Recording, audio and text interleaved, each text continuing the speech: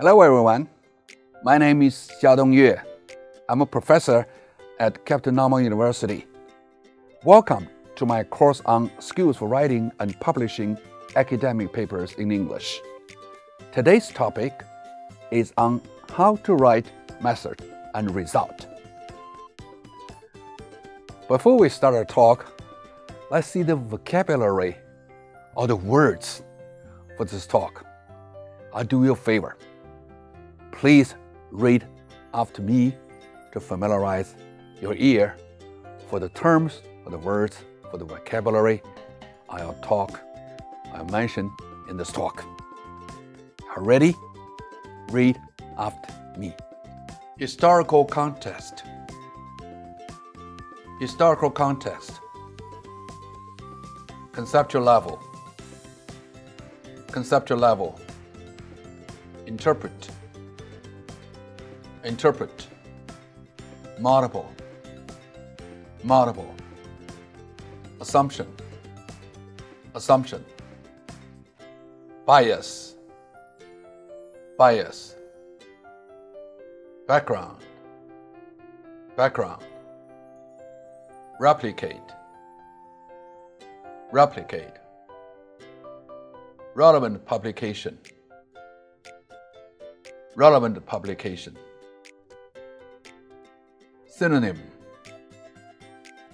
Synonym. Related term. Related term. Credible.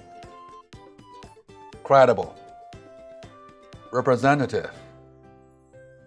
Representative. Influential. Influential. Participant. Participant. Subject. Subject. Material. Material. Apparatus. Apparatus. Equipment. Equipment. Procedure. Procedure. Ethical approval. Ethical approval. Methodology. Methodology. Interpretation. Interpretation.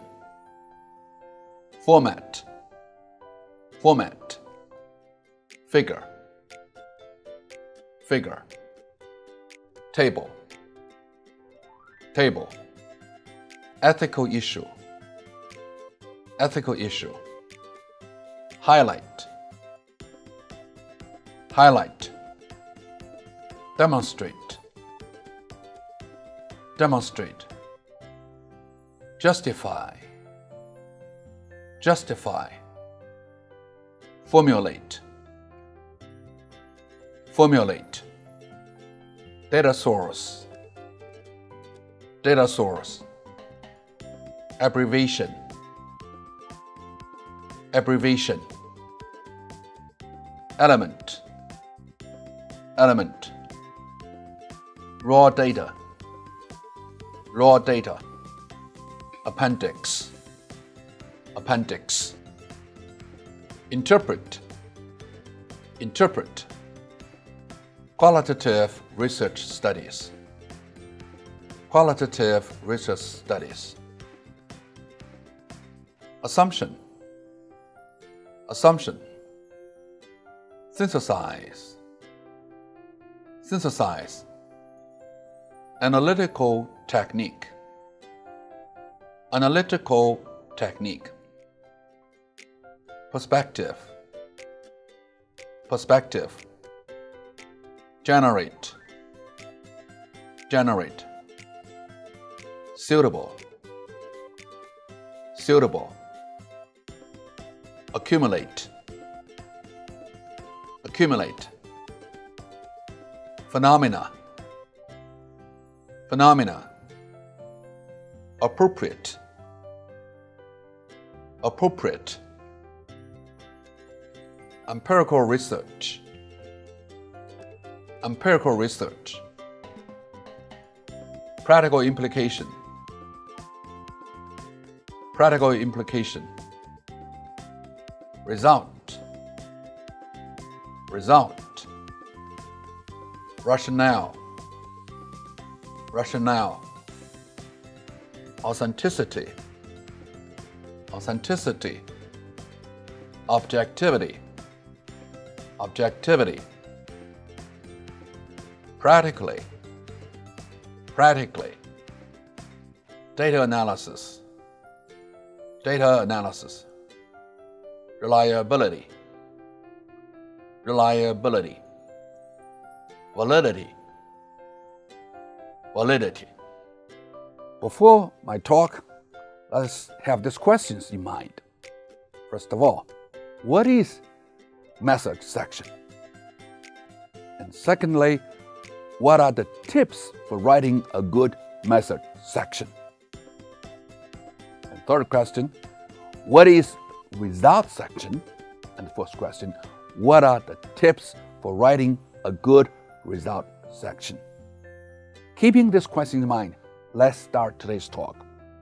And first, let's look at what is method section and what are the tips for its writing. Generally speaking, the method of research paper is where you report methods that you have used to test or examine the research questions or hypotheses that you have raised or proposed in your study. And the method could be written in either present tense, present perfect tense, or past tense, depending on what you report.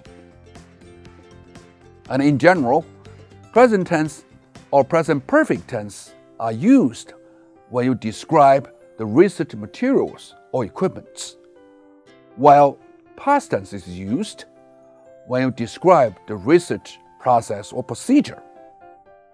And remember, you should always follow the guidelines of your target journal, such as APA, AMA, or Chicago. It has a manual, it's a whole book for how you should write a proper part of your academic paper. There are generally 5 components in a method. First, participants or subjects, meaning who are sampled for your study and how. Talk about the people who are sampled for your study, either randomly or conveniently sampled. And then what is the age, gender distribution of the participants or subjects who were sampled for your study, and this kind of information you need to provide.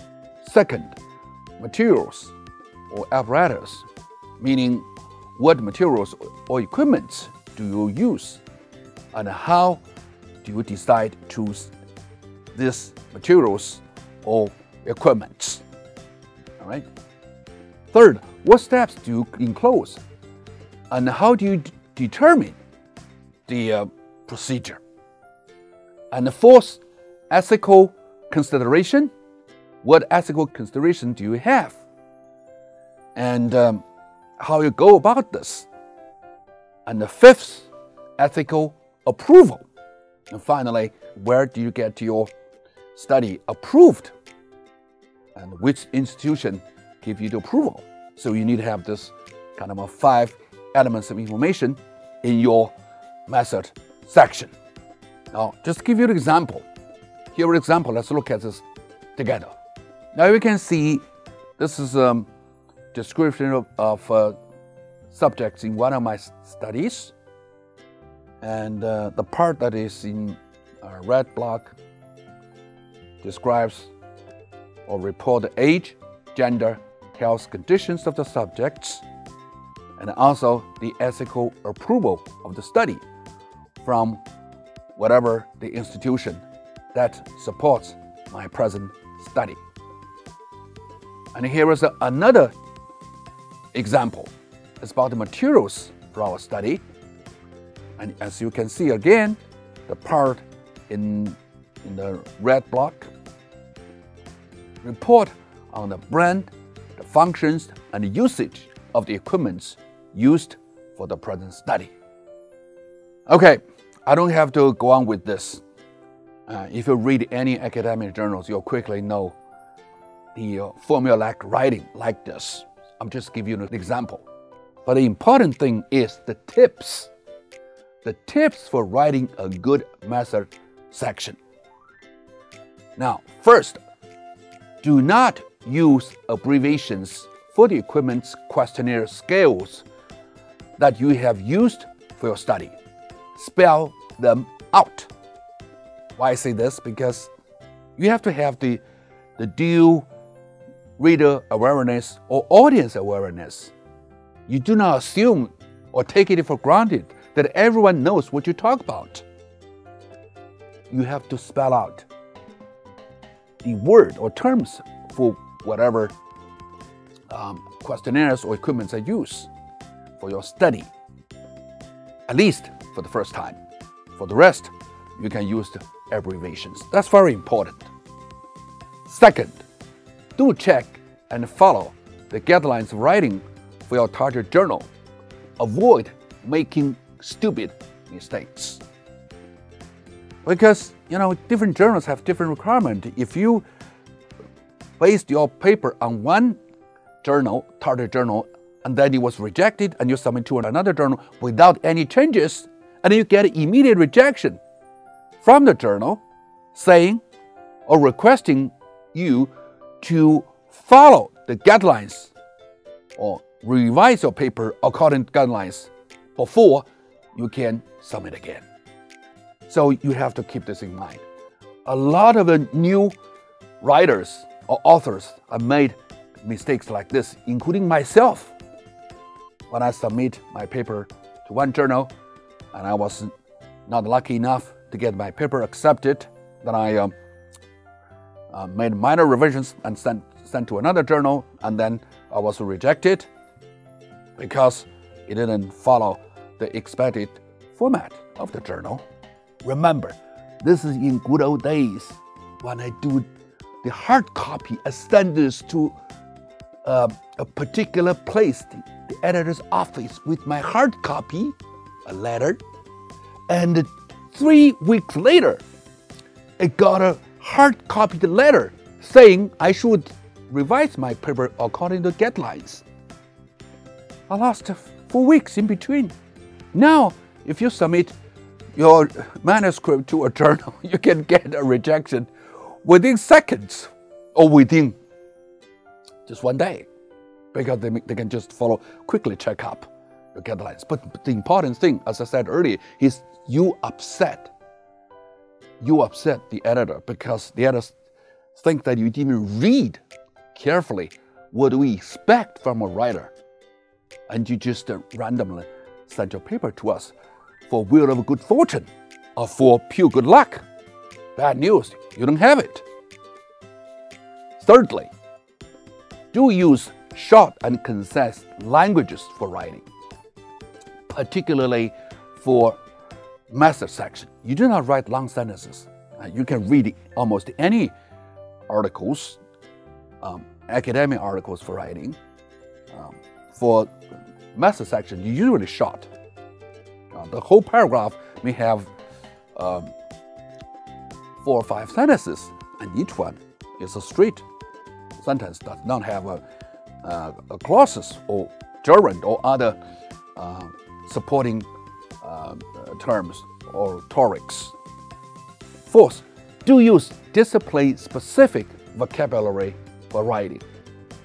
As I said it again and again, academic writing is formulaic writing, and we expect to write in the common terms that we all understand. So the key terms, you have to make sure you're writing.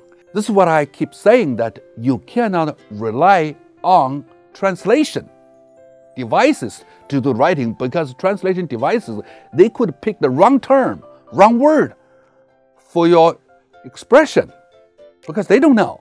So you really have to do the writing like a native speaker, and then you will avoid making such stupid mistakes. And fifth, do notice the tense difference in writing, because oftentimes people get confused. Should I use all past tense or present tense or present perfect tense? When did I use them? Well, there was a general expectation, as I said earlier, that when you report on your research procedure, you use past tense, but when you report materials use, you use present tense or even present perfect tense. If you're not so sure, you can check a few examinatory papers. I'm sure you'll know what to do. Okay, here I give you some more examples. Now, this is one of the articles I publish.